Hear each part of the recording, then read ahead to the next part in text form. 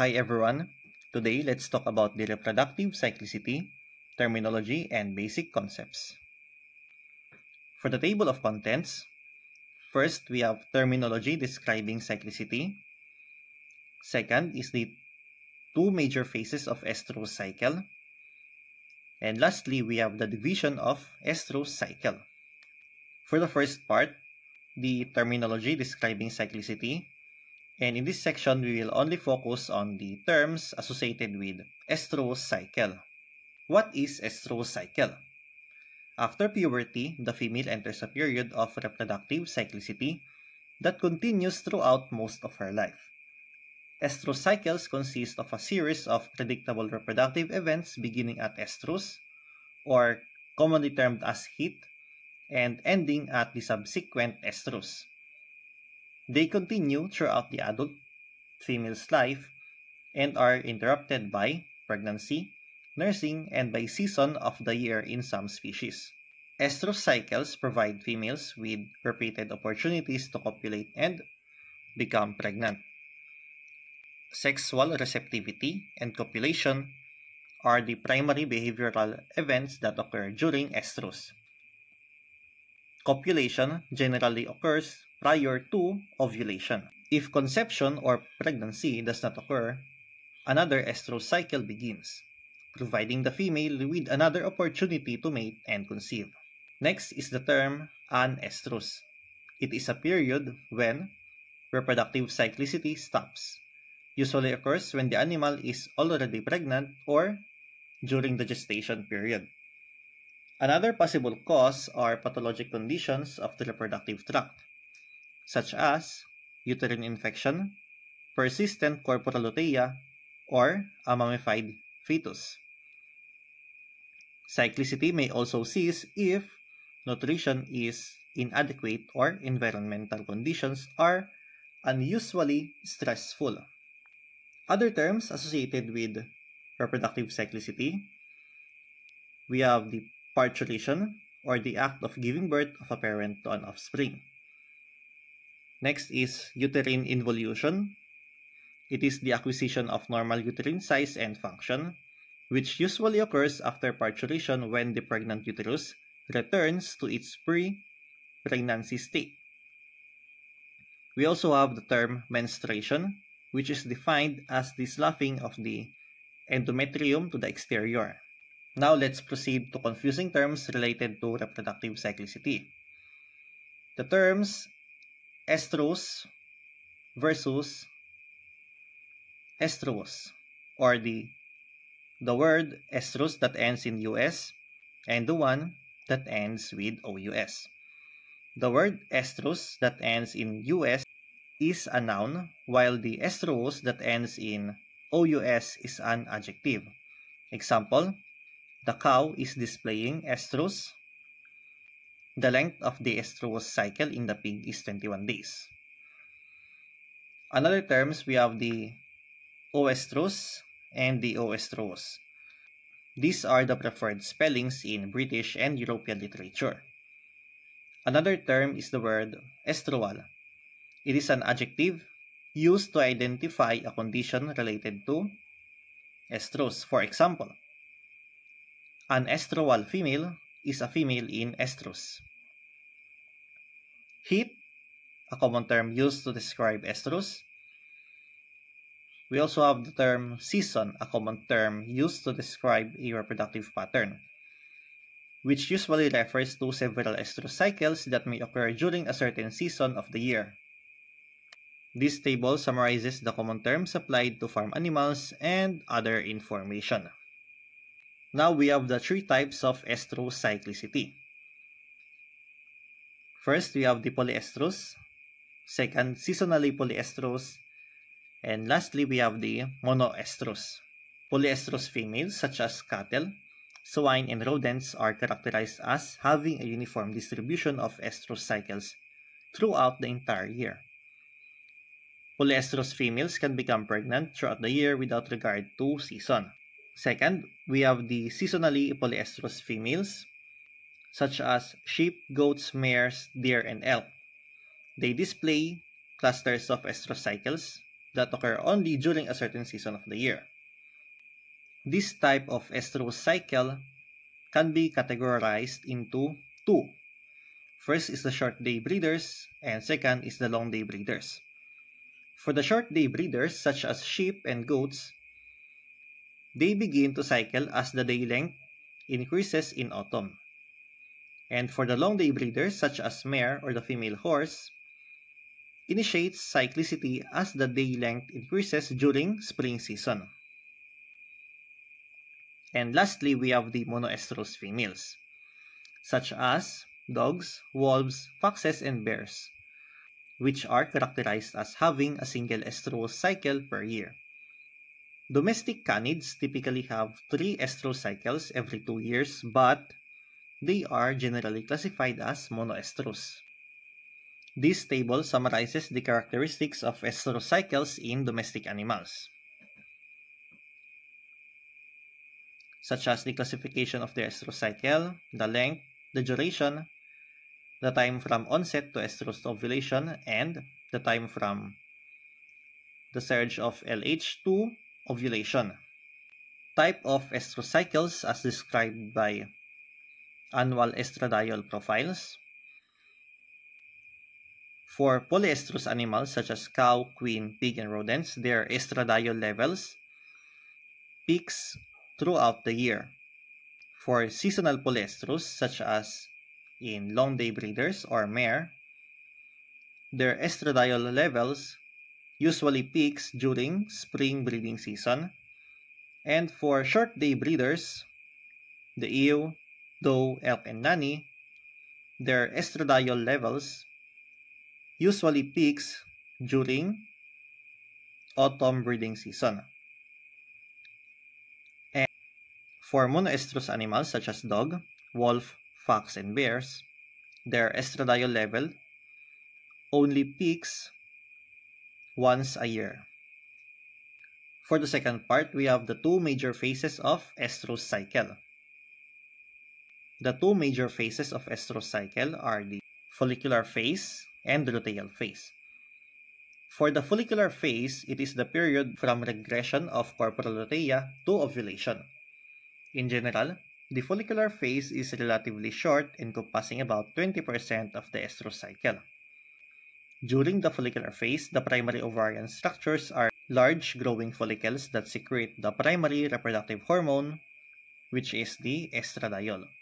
And during this phase, large antral follicles are the primary ovarian structure, and estradiol secreted by follicles are the primary hormone. Next, we have the luteal phase. This period occurs from ovulation until the regression of corporal lutea. The luteal phase is much longer than the follicular phase, and in most mammals occupies about 80% of the estrous cycle. During this phase, the dominant ovarian structures are the corporal lutea, and the primary reproductive hormone is progesterone. Even though the luteal phase is dominated by progesterone from the CL, or corporal lutea, follicles continue to grow and regress during this phase, but they do not produce high concentrations of estradiol. This figure illustrates the phases of the estrous cycle. The follicular phase begins after luteolysis that causes the decline in progesterone. Gonadotropins, such as follicle-stimulating hormone and luteinizing hormone, are therefore secreted that causes follicles to secrete estradiol, as indicated by E2. The follicular phase is dominated by estradiol secreted by ovarian follicles. And the follicular phase ends at ovulation. Next, the luteal phase begins after ovulation and includes the development of corporal lutea that secrete progesterone, as indicated by P4. The luteal phase also includes luteolysis that is accompanied by a rapid drop in progesterone. Luteolysis is brought about by prostaglandin F2 alpha. For the last part, we have the divisions of estrous cycle. In this section, we will talk about the 4 stages of estrous cycle. The 2 major phases of estrous cycle can be subdivided into 4 stages. First, the follicular phase can be subdivided into proestrus and estrus, while the luteal phase can be subdivided into metestrus and diestrus. First, proestrus is characterized by the formation of ovulatory follicles along with the secretion of estradiol. For the estrus stage, it is characterized by sexual receptivity and the peak of estradiol secretion. Third, we have the metestrus.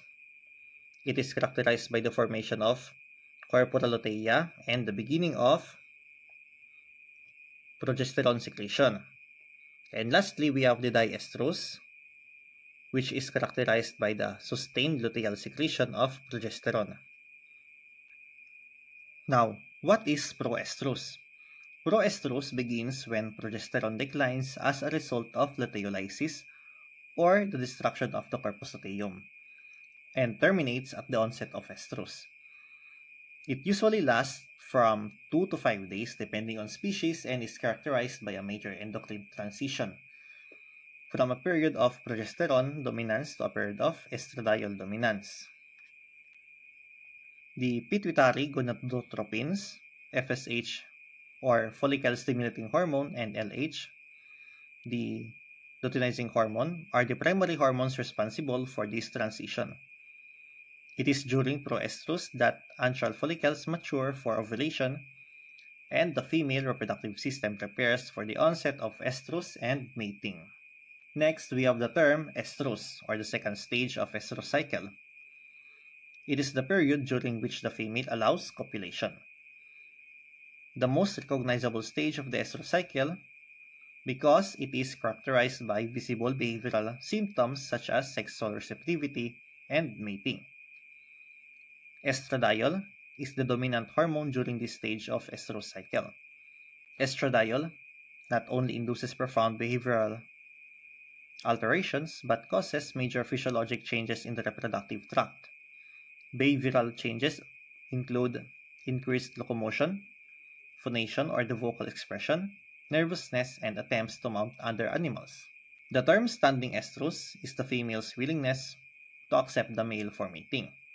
It is also referred to as heat, a brief period within a female's reproductive cycle during which she will allow herself to be mounted. Next, the term lordosis. It is the characteristic mating posture displayed by the female during estrus.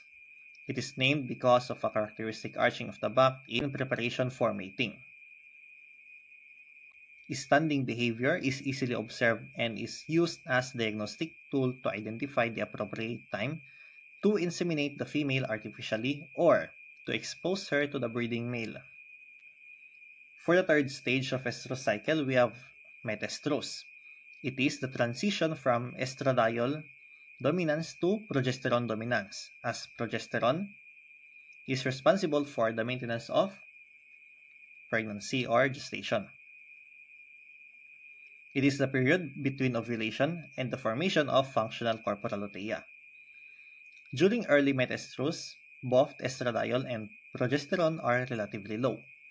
Newly ovulated follicle undergoes cellular and structural remodeling, called as luteinization, resulting in the formation of an intraovarian endocrine gland called the corpus luteum. Progesterone secretion begins in metestrus and is detectable soon after ovulation. However, 2 to 5 days are usually required after ovulation before the newly formed corpora lutea produce significant quantities of progesterone. For the last stage of estrous cycle, we have the diestrus. It is the period of maximum luteal function. The longest stage of estrous cycle and is the period of time when the corpus luteum is fully functional and progesterone secretion is high. It ends when the corpus luteum is destroyed by means of luteolysis. High progesterone allows the uterus to prepare a suitable environment for early embryo development and eventual attachment of the conceptus to the endometrium. Diestrus usually lasts about 10 to 14 days in most large mammals.